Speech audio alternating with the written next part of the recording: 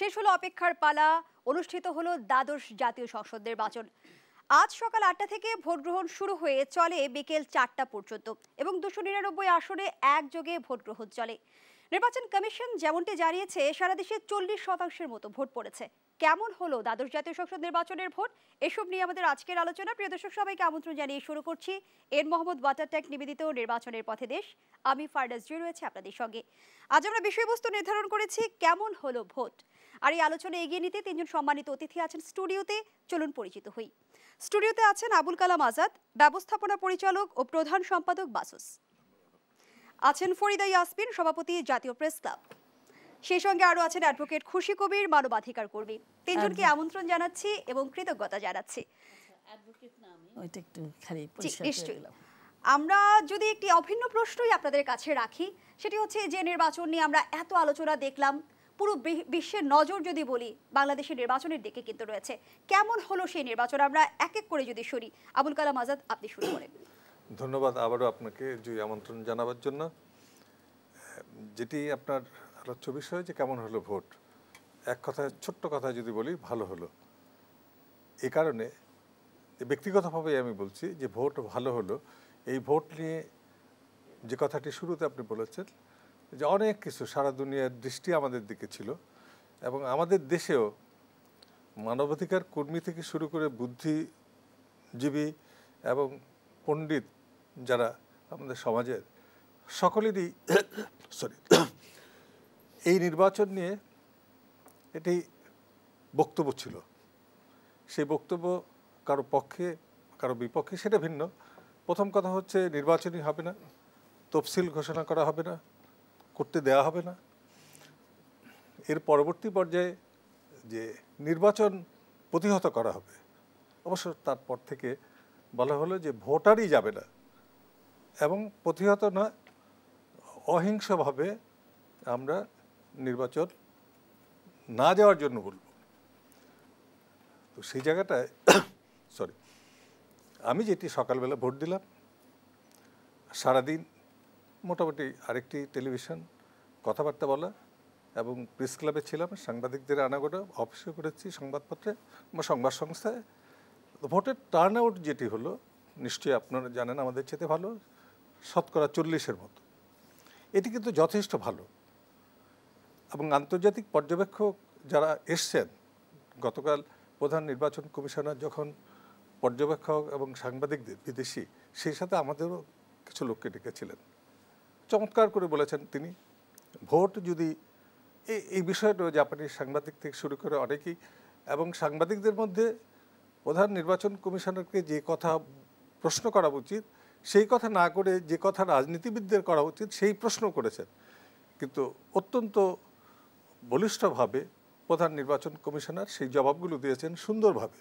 এবং তিনি বলেছেন ভোট যদি শতকরা 2 হয় তাতেও আমার সাংবিধানিকভাবে আইনত বৈধতার ক্ষেত্রে কোনো বিঘ্ন হবে না। আজকে আমরা যেটি দেখলাম যে একটি অন্যতম বড় দল, সেই দলটি কিন্তু নির্বাচনে অংশগ্রহণ করেনি না। তারা প্রথম বেলায় বলেছিলেন প্রতিহত করবে, আমি সংক্ষেপে যেহেতু আপনার সময়ও কম, তারপরে বলেছেন যে আমরা আহ্বান জানাবো তাদেরকে ভোট দিতে না যাওয়ার জন্য। আপনি দেখেন একটি বড় রাজনৈতিক দল, সেই দলটি পার্টিসিপেট করে না করার ফলে পরে 40%, এ থেকে যদি আমরা ধরেও নেই যে তাদের সমর্থক এবং তারা যদি অংশগ্রহণ করত, তাহলে কিন্তু এখানে অন্তত আরও 30% ভোট যুক্ত হতো ভোটার। এ কারণে যে আওয়ামী লীগের যারা যায়নি ভোট দিতে, সবাই কিন্তু আওয়ামী লীগের যায়নি, এবং প্রতিদ্বন্দ্বিতা যদি যারা করত সেই দলগুলোর যদি 20% আসতো আর আওয়ামী লীগের আরও 10%, তাহলে কিন্তু 60-70 হয়ে যেত। সেই জন্যই বিদেশি পর্যবেক্ষকরা বলেছেন যে অত্যন্ত ভালো নির্বাচন হয়েছে। তো নির্বাচনটি ভালো হয়েছে এবং সবাই এটি স্বীকার করবেন। ধন্যবাদ জানাচ্ছি জনাব আবুল কালাম আজাদ।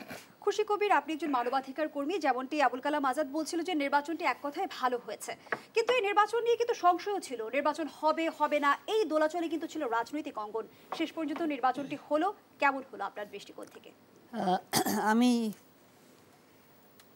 আজাদ ভাইয়ের সাথে ওই বলবো যে আমি যখন ভোট কেন্দ্রে গেছি কোনো আমি অব্যবস্থাপনা কোনো সমস্যা সেটা আমি পাইনি। আর আমার বাসায় আমার যে সহযোগিতা করেন সব পরে গেছে, কেন কাজকর্ম সেরে দুপুরের পরে গেছে, প্রায় 3টার দিকে গেছে বা 3টার পরে। তা আমি বললাম তোমার ভোট পেয়েছো তুমি, যেটা অনেকে আগের নির্বাচনীয় অভিযোগ আসছিল যে তারা ভোট দিতে গেছিল কিন্তু ভোট দেওয়া হয়ে গেছে। তো বলে না, আমি তো আমার ভোট দিয়ে এসেছি। লোকজন কম ছিল, তো লোকজন কমের কথা তো বলাই হয়েছে। একটা হলো যে একটা বড় রাজনৈতিক দল ছিল না, তো একটা হলো যে প্রতিদ্বন্দ্বিতা থাকলে তখন একটা উৎসাহ থাকে সবার যে আমি কাকে ভোট দেব। হ্যাঁ, আমাদের অনেক যারা স্বতন্ত্র প্রার্থী ছিলেন অনেকেই, তো তার মধ্যে অনেকে কিন্তু আওয়ামী লীগের সাথে যুক্ত, তারাও স্বতন্ত্র হিসাবে দাঁড়িয়েছেন। তো এটাতে যারা সমালোচক তারা বলেছে যে একই তো, মানে আমি আর আমার ভাই আমরা মিলে একসাথেই করছি। তো কিন্তু যে ধরনের আমি কয়েকদিন ধরে যেটা দেখছি যে বিভিন্ন জায়গায় যে তারা ভোট চাওয়া, যে নির্বাচনের জন্য যে ধরনের একটা পরিবেশ সৃষ্টি করা, এটা কিন্তু হয়েছে। লেভেল প্লেইং ফিল্ড ছিল, লেভেল প্লেইং ফিল্ড ছিল, সেটা তো পরবর্তীতে আসবে যখন আমরা অভিযোগগুলো শুনবো বা সবগুলো যখন চলে আসবে। কিন্তু তারা কিন্তু সব জায়গায় কিন্তু গেছে, তারা নির্বাচনের জন্য ভোট চাওয়ার জন্য। তার মানে এটা যে খালি আমরা নামের জন্য আমরা একটা বা জাস্ট নামকা ওয়াস্তে আমি আমার একটা প্রার্থিতা আমি এখানে দিলাম, কিন্তু আমি কোনো কাজ করব না, আমি ওখানে আমার কাউকে অংশগ্রহণ করানোর জন্য দাঁড়ে দাঁড়ে যাওয়া, আমার নির্বাচনী ইশতেহার কি হবে এটা সবাইকে জানানো, এগুলো কিছু করব না, সেটা হয়নি। তারা কিন্তু প্রত্যেকেই গেছে প্রত্যেক জায়গায়। তো যে কারণে আমরা বলবো যে মোটামুটি একটা নির্বাচনী আমেজ আসছিল, যে কারণে ভোটার তালিকা ভোটার যারা এসেছিলেন তাদের সংখ্যা এক এক জায়গায় একটু বেশি, এক এক জায়গায় একটু কম, কিন্তু আমার মনে হয় 30 থেকে 40-45-এর মধ্যেই। আমরা যেমনটা লক্ষ্য করেছি খুশি কবির, যে একই দলের হলেও কিন্তু অনেক আসনে হেভি ওয়েটদের সাথে জোট টেক্কা দিয়েছে স্বতন্ত্ররা। হ্যাঁ, সেটাই তো বলছি যে স্বতন্ত্ররা কিন্তু বসেছিল না, তারা কিন্তু দাঁড়ে দাঁড়ে গেছে। ছোট ছোট দল, যেটা নতুন দল, তারা হয়তো অত অভিজ্ঞও না নির্বাচন করতে, তারাও কিন্তু দাঁড়ে দাঁড়ে গেছে। তারাও কিন্তু বিভিন্ন জায়গায় তাদের মতামত কি, তারা নির্বাচিত হলে তারা কি দেবে, এই যে এই জবাবদিহিতা চাওয়া। এবং অনেক হেভিওয়েট যারা হয়তো এলাকায় যায়নি তাদেরকে কিন্তু প্রশ্ন করেছে ভোটাররা। তো এই কারণে আমি বলবো যে নির্বাচন হয়েছে, এখন নির্বাচনকে যদি যারা বয়কট করেছে নির্বাচন, তারা এখন নির্বাচনের ফলাফল বয়কট করার তো কিছু তাদের রইল না, কেন তারা নির্বাচন দেখেও নি, নির্বাচনে অংশগ্রহণও করেনি। অংশগ্রহণ না করলে, যদি বয়কটটা করে থাকে, তাহলে তারা কিভাবে বলবে যেটা সুষ্ঠু হয়েছে কি সুষ্ঠু হয়নি? সুষ্ঠু হওয়ার জন্য তো তাদেরকে তো থাকতে হবে। যদি থাকতেন তারা, তখন বলতে পারতেন এই জায়গায় হয়নি, কিন্তু এখন তাদের বলারও সুযোগ নাই। আর আমরা যারা ভোট দিয়ে এসছি, আমাদের মতামতটাই দেখতে হবে যে আমরা যেটা দেখছি, বা যদি কোথাও অভিযোগ তুলে আসে, আর সেটা যখন আমাদের ইলেকশন কমিশন আমাদেরকে জানাবে যে এত সংখ্যক অভিযোগ উঠেছে বা উঠেনি, তখন আমরা বুঝবো যে কতটুকু এটা সুষ্ঠু হয়েছে, গ্রহণযোগ্য।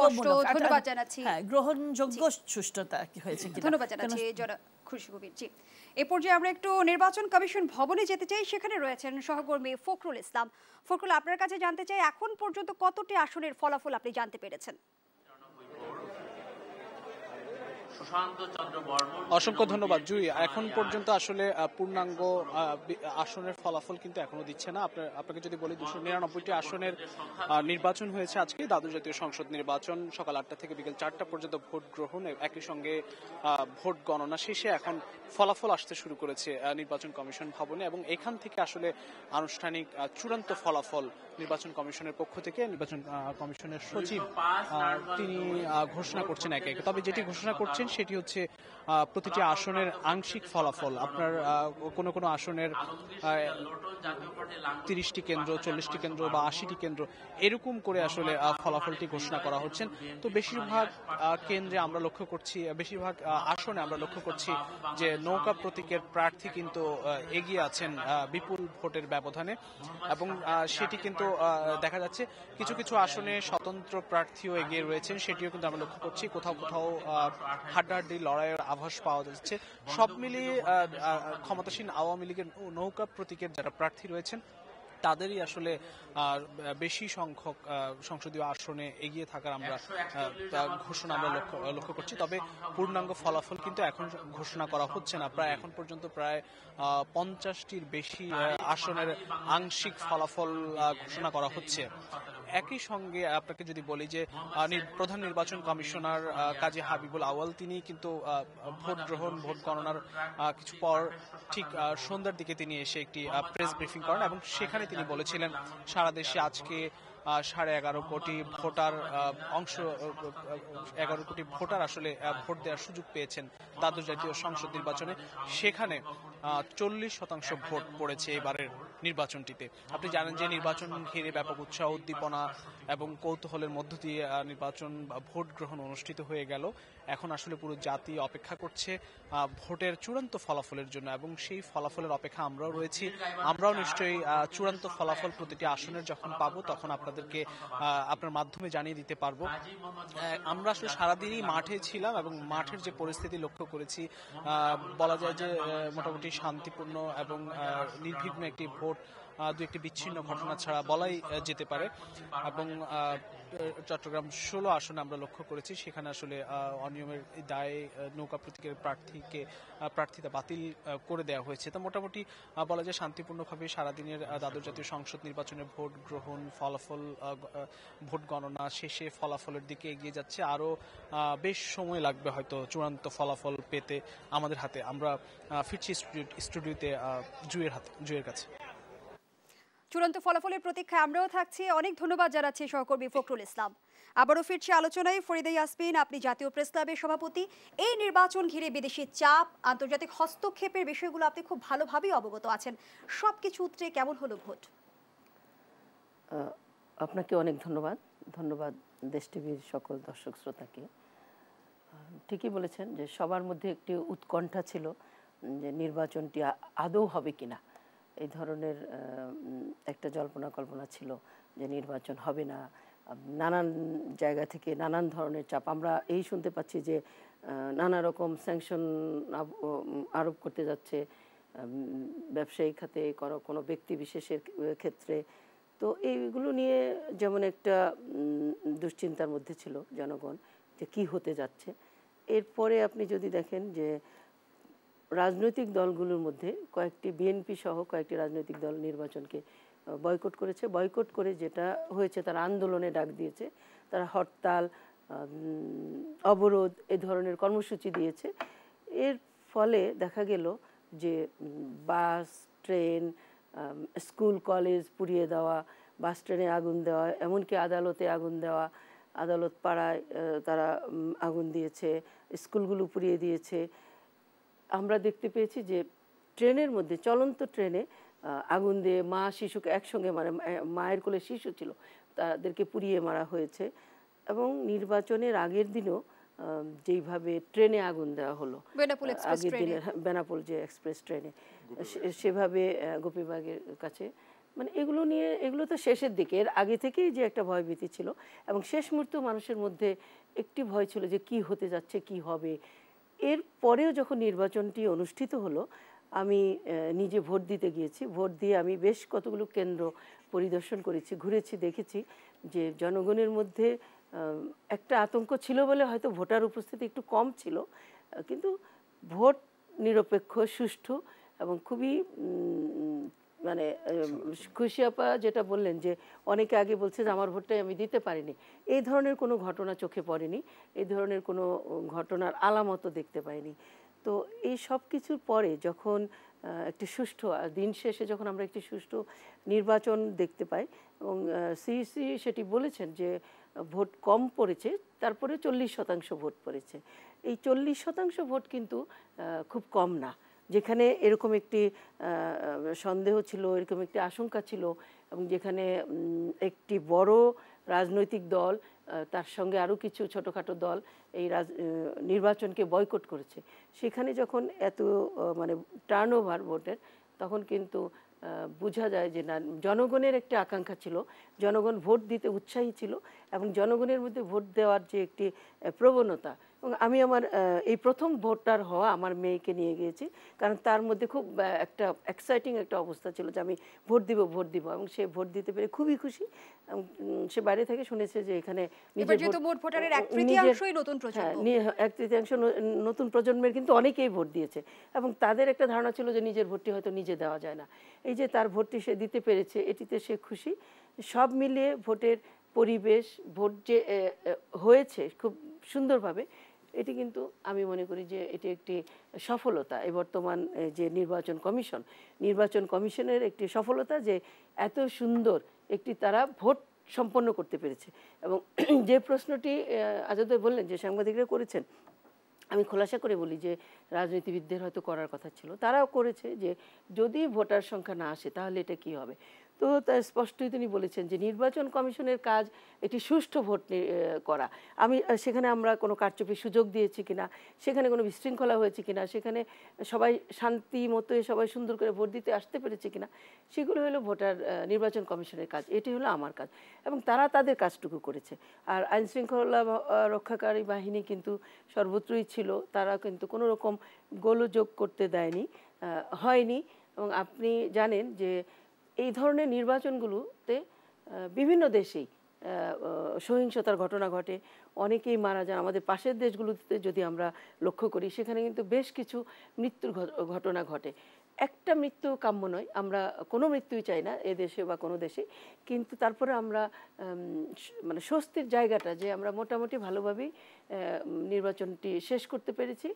যেটি হয়েছে যে এর মধ্যে আমরা 2 জনের মৃত্যুর সংবাদ পেয়েছি।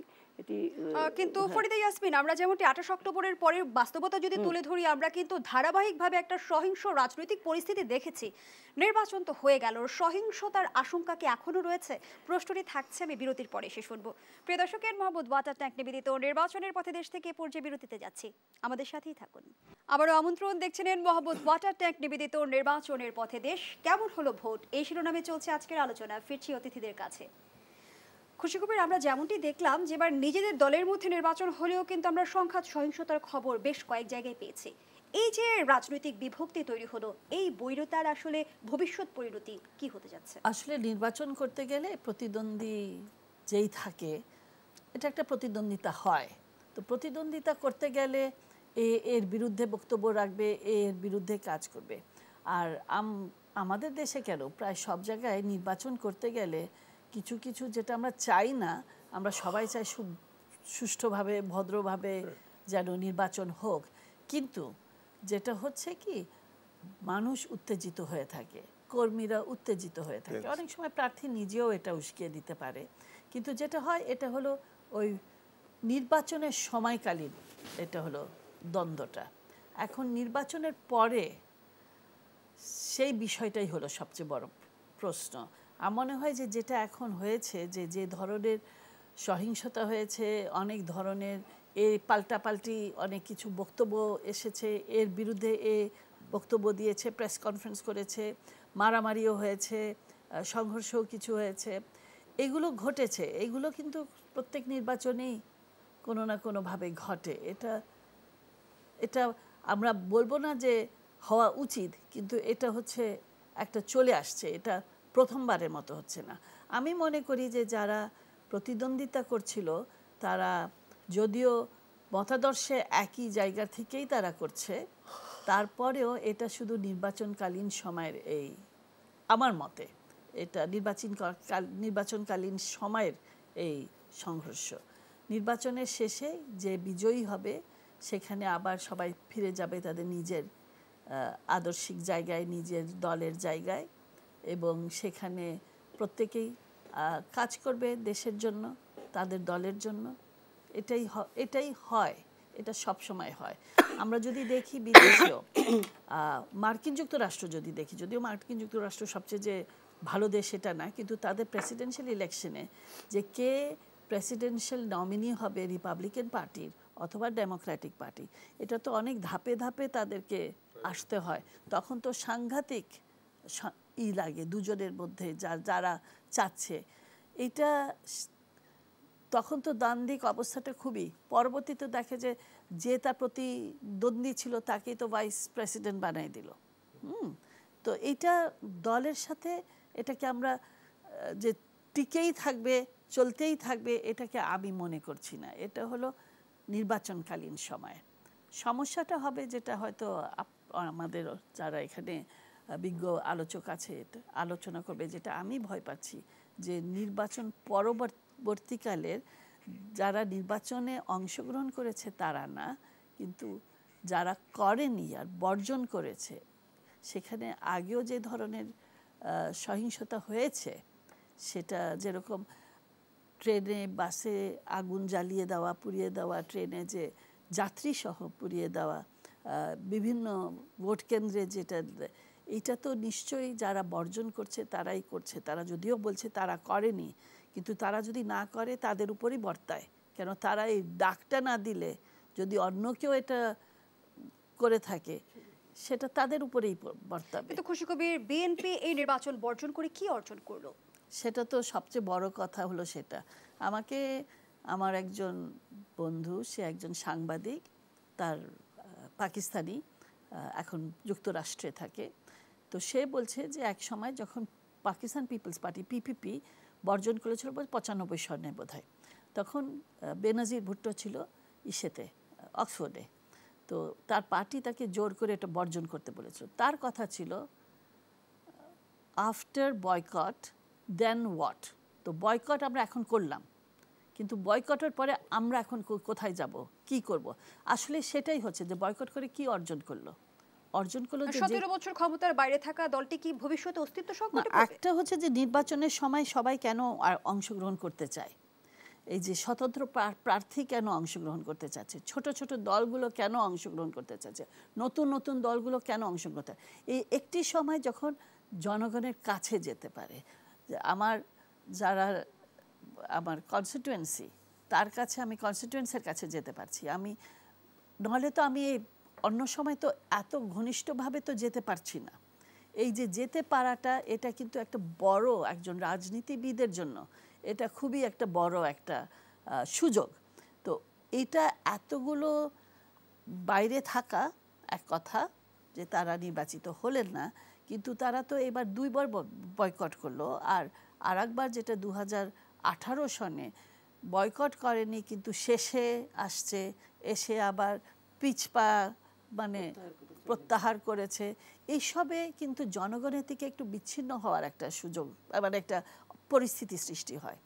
এটা কোনো রাজনৈতিক দলের জন্য এটা কিন্তু আমি মনে করি এটা সঠিক না। তারা যদি রাজনীতি করতে চায়, জনগণের সাথে থাকতে হবে, তাদের পালস কি বুঝতে হবে, এবং তাদের পক্ষে। কেন আমরা পার্লামেন্টে কাকে চাচ্ছি? আমাদের কণ্ঠস্বর, আমাদের প্রতিনিধিকে চাচ্ছি। তো আমাদের প্রতিনিধি যদি আমাদের কাছে না আসে, আমাদের সাথে না থাকে, তাহলে আমার কিভাবে প্রতিনিধি হবে? সে যদি বাইরেও থাকে তাহলে আমার কথা তো বলবে, আমি তো আমার কথা বলতে তো শুনছি। একদম সুস্পষ্টভাবে বলেছেন, ধন্যবাদ জানাচ্ছি খুশি কবির। ফরিদা ইয়াসমিন, একটি প্রশ্ন আপনার কাছে রেখে গিয়েছিলাম যে নির্বাচনের পরেও সহিংসতার আশঙ্কা রয়েছে কিনা? দেখেন, একটা নির্বাচন যখন হয়েছে এবং সেই নির্বাচনটি সুষ্ঠু নিরপেক্ষ নির্বাচন হয়েছে, জনগণ সেটা গ্রহণ করেছে, জনগণ সে নির্বাচনে অংশ নিয়েছে, এরপরে যদি তারা যে সহিংসতা শুরু করে বা সহিংসতার ডাক দেয়, আমার মনে হয় না যে এটা জনগণের সারা পাবে। কারণ খুশি আপা বলেন না যে রাজনীতি মানেই জনগণকে নিয়ে রাজনীতি, জনগণের জন্য রাজনীতি, এবং রাজনৈতিক দল বা রাজনৈতিক যে কর্মীরা চায় ক্ষমতায় যেতে বা যে ক্ষমতায় যাওয়া বা তাদের কথা বলা। এখন জনবিচ্ছিন্ন হয়ে কোনো রাজনৈতিক কর্মসূচি হতে পারে না। যে কর্মসূচি জনগণের উপকারে লাগে না, জনগণের ক্ষতি করে, সেটি কোনো রাজনৈতিক কর্মসূচি হতে পারে না। যদি আপনি পিছনে তাকান, 2014-তে তারা নির্বাচন বয়কট করেছে এবং সে সময় একটা অবরোধে ডাক দিয়েছিল বিএনপি। সেই অবরোধ কিন্তু তারা শেষ করতে পারেনি, কারণ সেই অবরোধের ডাক দিয়েছে জনগণই, সেটি প্রত্যাহার করেছে। মানে অবরোধ আর শেষের ঘোষণা লাগেনি, জনগণ গাড়ি নামিয়েছে, রাস্তায় চলেছে, সব কিছু সেভাবে চলেছে। এই অতি সম্প্রতি যে অবরোধের ডাক দিল বা হরতালের ঘোষণা দিল, সেখানে কি হরতাল হয়েছে? সেখানে কি অবরোধ হয়েছে? তো এই না করতে পেরে কোথাও কোথাও অগ্নিসংযোগ করেছে। তো এটি কিন্তু জনগণ পছন্দ করে না, জনগণ মেনে নেয়নি। এখন নির্বাচনের পরে সরকার গঠন করবে, এটি স্বাভাবিক। এবং যেই পশ্চিমা বিশ্ব বলি বা বাইরের বিশ্ব দিকে ভর করে, বিশ্বের দিকে তাকিয়ে তারা নির্বাচন বয়কট করলো বা তারা মনে করেছে তাদেরকে তারা ক্ষমতায় নিয়ে আসবে, কিন্তু এখন দেখলো যে নিজের শক্তি হলো বড় শক্তি। আমার শক্তি আমার পায়ের তলায় মাটি আছে। সেই জায়গা থেকে আমরা যদি বিরোধী রাজনৈতিক দলগুলোর ব্যর্থতার কারণ খুঁজতে যাই, আপনার দৃষ্টিকোণ থেকে কি কি কারণ রয়েছে, প্রশ্নটি থাকছে। এবং আবুল কালাম আজাদ, আপনার কাছে একটি প্রশ্ন রেখে যেতে চাই যে এখনই আলোচনায় আসছে নির্বাচনের পরের রাজনীতি কোন পথে, আপনার পর্যবেক্ষণ শুনবো। একটা বিরতির সময় হয়ে গিয়েছে, বিরতি থেকে ফিরে এসে আবারও আপনাদের কাছে ফিরবো।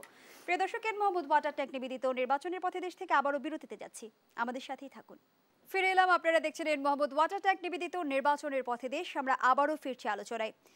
আবুল কালাম আজাদ, যে প্রশ্নটি আপনার কাছে ছিল যে এখনই আসলে নির্বাচনের পরবর্তী রাজনীতি কি হবে, সেটা নিয়ে আলোচনা হচ্ছে। কেমন হতে পারে আগামী দিনের সরকার, কেমন হতে পারে আগামী দিনের রাজনীতি? আবারও ধন্যবাদ জি আপনাকে। মানে যে কথাটি আমি শুরুতে বলেছিলাম যে বিদেশি বন্ধুদের চাওয়া এবং আমাদের চাওয়া একই ছিল, কিন্তু ছিল কি অবাধ, নিরপেক্ষ, শান্তিপূর্ণ নির্বাচন। কিন্তু আমাদের এখানে যারা বর্জন করলেন নির্বাচন, প্রতিহত করতে চাইলেন, নির্বাচন করতে দেবেন না বললেন প্রথম থেকেই, তারা কিন্তু বলেছিলেন যে এখানে রক্তাক্ত হবে, নির্বাচন হবে না, ভোটার যাবে না। সেই সব কিছু যে কথাটি আমি বললাম যে শতকরা 40% ভোটার আমাদের দেশে ইতিপূর্বে যে নির্বাচনগুলো হয়েছে নিশ্চয়ই আপনি জানেন, সেখানে কিন্তু এরকম 40% ভোটও হয়েছে। আর যে কথাটি আমি বললাম, সবাই যদি অংশগ্রহণ করতেন তাহলে কিন্তু এই ভোটের টার্ন আউট আরও মানে অনেক বেশি হতো। যে কথাটি যে পরবর্তী পর্যায়ে কি করবেন আপনি উপস্থাপন করতে যেয়ে বলেছিলেন যে অন্যতম বড় রাজনৈতিক দল, সেটা এখন আমরা বলি যে বড় রাজনৈতিক দল, কিন্তু গতকালই আপনি নিউ ইয়র্ক টাইমস, অত্যন্ত প্রভাবশালী যুক্তরাষ্ট্রের পত্রিকা এবং পুরনো পত্রিকা বহু বছরের, তারা কিন্তু বাংলাদেশের নির্বাচন নিয়ে যে কথাটি বলেছেন, অনেক কথার মধ্যে এটি বলেছেন ওয়ান সাইডেড ইলেকশন, কিন্তু সাথে সাথে বলেছেন যে বিএনপির জনসম্পৃক্ততা ছিল না বলেই তারা কিন্তু যেই দাবিগুলো করেছিলেন, সরকারের পতন এবং এইভাবে তত্ত্বাবধায়ক সরকার, সব বলেছেন যে তাদের পক্ষে এটা সম্ভব হলো না নির্বাচনকে প্রতিহত করা, যেহেতু তাদের সাথে জনগণ নেই। এই কথাগুলো আমরা কিন্তু বারবার বলেছি যে তাদের যদি জনসম্পৃক্ততা থাকতো, জনগণ যদি তাদের সাথে থাকতো। মাননীয় প্রধানমন্ত্রী, আওয়ামী লীগ সভাপতি এ কথাটি বলেছেন যে জনগণ তাদের সাথে নেই। তার প্রমাণ হিসেবে আপনাকে একটি কথা বলবো যে 8-এর নির্বাচন যেটি হলো 29শে ডিসেম্বর, সেই নির্বাচন কিন্তু বিএনপি 30টি আসন পেয়েছিল সংসদে। তারপরে কিন্তু কেন পেল, তার আগে আপনাকে জানতে হবে, অর্থাৎ আমাদেরকে জানতে হবে যে তত্ত্বাবধায়ক সরকার, সামরিক সেনা সমর্থিত যে সরকার আমরা বলি, 2 বছরের মতো 3 মাসের কথা বলে এসে 2 বছর থাকলেন, তারা কিন্তু একটি ভালো কাজ করেছেন যে 1,23,00,000 ভুয়া ভোটার বাতিল করেছেন। আপনি 1,23,00,000 ভুয়া ভোটার যদি এই ভোটারের সংখ্যা যদি 300 আসনে ভাগ করেন, তা অন অ্যান অ্যাভারেজে প্রায় 40,000-45,000 ভোট হয়। এই ভোটগুলো যদি নিয়ে কেউ শুরু করেন আর এগুলো বাদ দিয়ে যদি কেউ শুরু করেন, তো তাদের চূড়া একই ফলাফল কিন্তু তাই হয়। সেই কারণে কিন্তু তারা ভয় পেয়েছেন এবং 14 সালের নির্বাচনটা আর করেননি। তারপরে 18 সালে নির্বাচন করতে যেও করলেন, সংসদে গেলেন না, ফখরুল ইসলাম সাহেব শপথ নিলেন না, যে কজন নিলেন তারও চলে এলেন। এখন তাদের ভীতিটা আছে যে জনগণ তাদেরকে না অন্য কোনোভাবে যদি তাদের পাশ করিয়ে দেওয়া হয়, অর্থাৎ ক্ষমতায় বসিয়ে দেওয়া হয়, এবং তারা কথাই বলছেন যে আমরা অহিংস, কিন্তু কাজগুলো করছেন সহিংস। ওই দিন ট্রেনে যেটি আগুন দেওয়া হলো, সেই আগুনে কিন্তু আগুনের কারণে যাদের গ্রেপ্তার করা হল নবিউল্লাহ সহ 8 জন, তারা কিন্তু বিএনপির নেতা, দক্ষিণ সিটি কর্পোরেশনের বিএনপির নেতা, এবং তাদের স্বীকারোক্তিও দিয়েছেন। এটি ডিবি প্রধান তিনিই বলেছেন, এবং সামাজিক যোগাযোগ মাধ্যমে কিন্তু এগুলো বলা হচ্ছে। তারা সহিংসতা করছেন। আপনি 28শে অক্টোবরে যে তাদের সমাবেশ, পুলিশকে পিটিয়ে মেরে ফেললো 28 জন 38 জন সাংবাদিককে। আপনার কিন্তু আবুল কালাম আজাদ, এই সহিংসতা কি থামবে? প্রশ্ন রেখে যাচ্ছি আমি আবার বার্তা কক্ষে যুক্ত হতে চাই। ভোট গণনার সবশেষ আপডেট নিয়ে আবার আপনার কাছে ফিরছি। বার্তা কক্ষ থেকে যুক্ত হচ্ছেন আমাদের সহকর্মী অন্যয় কর্মকার। অন্যয়, আপনার কাছে জানতে চাই যে আমরা চূড়ান্ত ফলাফলের জন্য আমাদের আর কতক্ষণ প্রতীক্ষা করতে হবে, কি তথ্য রয়েছে আপনার কাছে? দর্শক, আমরা জানি আজকে দ্বাদশ জাতীয় সংসদ নির্বাচনের ভোট গ্রহণ অনুষ্ঠিত হয়েছে।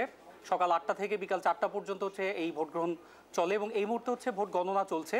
এবং আমাদের হাতে এরই মধ্যে বেশ কয়েকটি আসনের পূর্ণাঙ্গ ফলাফল হচ্ছে এসে পৌঁছেছে। এবং এর মধ্যে আমরা জানি যে আজকে নির্বাচন হয়েছে 299টি আসনের মধ্যে, এবং এই 299টির মধ্যে আমাদের হাতে এসে এখন পর্যন্ত আমরা হাতে পেয়েছি 56টি আসনের ফলাফল।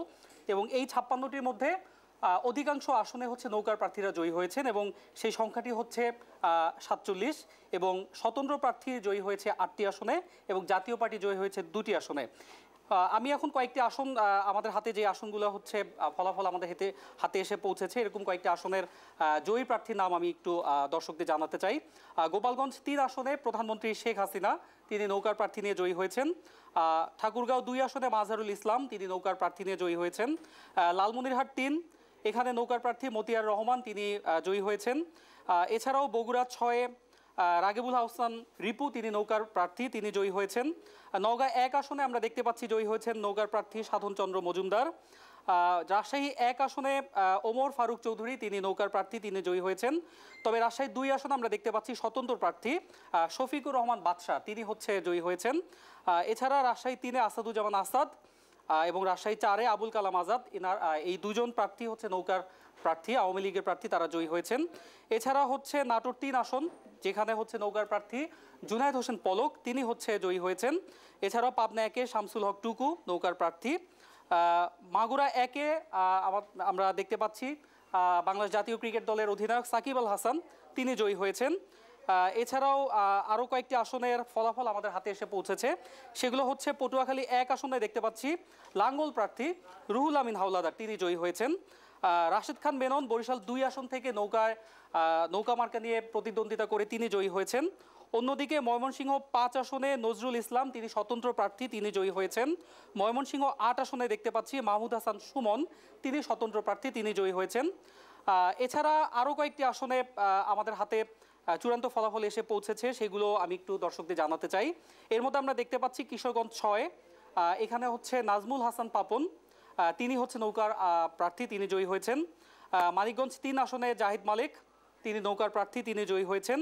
গাজীপুর 2 আসনে দেখতে পাচ্ছি জাহিদ আহসান রাসেল, তিনি নৌকার নির্বাচন করে নৌকার প্রার্থী, তিনি জয়ী হয়েছেন।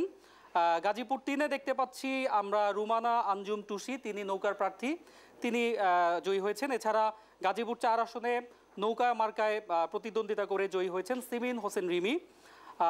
আরও আমরা যেই কয়েকটি আসন আমরা দেখতে পাচ্ছি ফলাফল, তার মধ্যে হচ্ছে সুনামগঞ্জ 3 আসন, এটা আমি একটু দর্শকদের জানাতে চাই। এখানে জয়া সেনগুপ্তা, তিনি স্বতন্ত্র প্রার্থী, তিনি জয়ী হয়েছেন। কুমিল্লা 4 আসনে আমরা দেখতে পাচ্ছি আবুল কালাম আজাদ, তিনিও স্বতন্ত্র প্রার্থী, তিনি জয়ী হয়েছেন। এছাড়া নোয়াখালী 5 আসন বাংলাদেশ আওয়ামী লীগের সাধারণ সম্পাদক ওবায়দুল কাদের এর মধ্যে নৌকা নিয়ে নির্বাচন করে তিনি জয়ী হয়েছেন। চট্টগ্রাম 6 আসনে ABM ফজলে করিম চৌধুরী, নৌকা মার্কায় নির্বাচন করে জয়ী হয়েছেন। চট্টগ্রাম 7 আসনে ডক্টর হাসান মাহমুদ, তিনি নৌকার প্রার্থী, তিনি জয়ী হয়েছেন। এছাড়াও আরেকটি আসন আমার হাতে এসে পৌঁছেছে এইমাত্র, যেটি দেখতে পাচ্ছি বান্দরবানে বীর বাহাদুর উসই সিং, তিনি নৌকায় নির্বাচন করে হচ্ছে নৌকা মার্কায় নির্বাচন করে জয়ী হয়েছেন। তো দর্শক, এই ছিল হচ্ছে আমার হাতে এখন পর্যন্ত পাওয়া যেই কয়েকটি আসনের পূর্ণাঙ্গ ফলাফল, সেগুলো। ধন্যবাদ জানাচ্ছি আপনাকে। দর্শক, ইতিমধ্যে আমাদের হাতে 56টি আসনের পূর্ণাঙ্গ ফলাফল এসে পৌঁছেছে। বার্তা কক্ষ থেকে সে সংবাদই জানাচ্ছিলেন সহকর্মী অন্যয় কর্মকার। আবারও ফিরছি আলোচনায়। আবুল কালাম আজাদ, যে আলোচনায় আমরা ছিলাম, এই সহিংসতা কি থামবে? হ্যাঁ, থামবে এই কারণে যে তারা কিন্তু, আপনার খেয়াল আছে নিশ্চয়ই, যে 14 সালের নির্বাচনের আগে জ্বালাও পোড়া অসংখ্য ঘটনা ঘটিয়েছে, মানুষ পুড়িয়ে মেরেছে আগুন দিয়ে, তারপর শিক্ষা প্রতিষ্ঠান থেকে শুরু করে 14 একই অবস্থা করেছে 13 সালে 14 সালের নির্বাচনের আগে, 13 সালে এবং 14 সালের নির্বাচনের পরেও 15 সালের মে মাস পর্যন্ত কিন্তু তারা এই জ্বালাও পোড়া শুরু করেছিল। তারপরে কিন্তু কিছুদিন ঠান্ডা ছিল কি সহিংস, এমনি মুখে কথা বলে যে আমরা অহিংস শান্তিপূর্ণ, কিন্তু সমস্ত আপনি এই 28 অক্টোবর থেকে এ পর্যন্ত প্রায় 400 গাড়ি, 380 না 90 মতো হবে, এবং মানুষও বেশ কিছু মারা গেছে। এই অবস্থাটা পারবে না এই কারণে যে এখন নির্বাচিত হওয়ার পরে বিদেশের উপর যে নির্ভরশীলতা তাদের ছিল, অর্থাৎ তারা ভরসা করেছিলেন, সেটি কিন্তু নাই। তারা কিন্তু ইতিমধ্যেই, যেটি আমি শুরুতে বলেছিলাম, যে তারা এই যে নির্বাচনটা সুষ্ঠু শান্তিপূর্ণভাবে মানে হয়ে গেল, অনুষ্ঠিত হলো, ভালো নির্বাচন হলো, চমৎকার নির্বাচন হলো, প্রশংসা করেছেন তারা। সুতরাং এই পরে হচ্ছে কি বাইরের উপর যে ভরসাটা করেছিলেন, খুশি কবি যে কথাটি বলেছিলেন যে বর্জন করে, আমি এটা বারবার বলি, বর্জন করে অর্জন করা যায় না কিছু। ধন্যবাদ জানাচ্ছি আবুল কালাম আজাদ।